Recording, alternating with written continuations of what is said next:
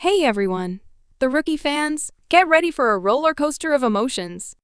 Tonight's episode on ABC was nothing short of spectacular, and it's only natural to crave more.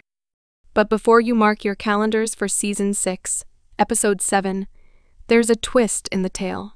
ABC is hitting the pause button, so don't expect any new episodes next week or the week after.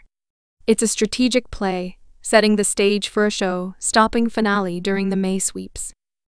The action resumes on April 30th, building up to a finale that promises to be worth the wait on May 21 St.